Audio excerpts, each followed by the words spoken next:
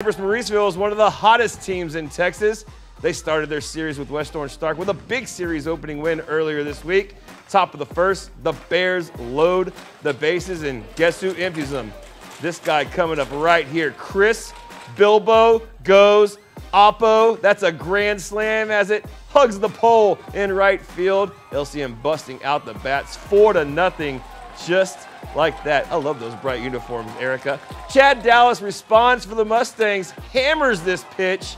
Oh my gosh, 2 strikes, but he sends that one as a bullet over the center field wall. We think he's going to be pumped up. Of course he's pumped with that solo shot, 4-1, but the next frame, the bases are loaded again. Truman Franklin clears them. His double to the wall makes it 7-1. LCM completely dominates this week. Look at that score. 17-1. Bears are a tough matchup in 22-4A. Perhaps the game of the night, though.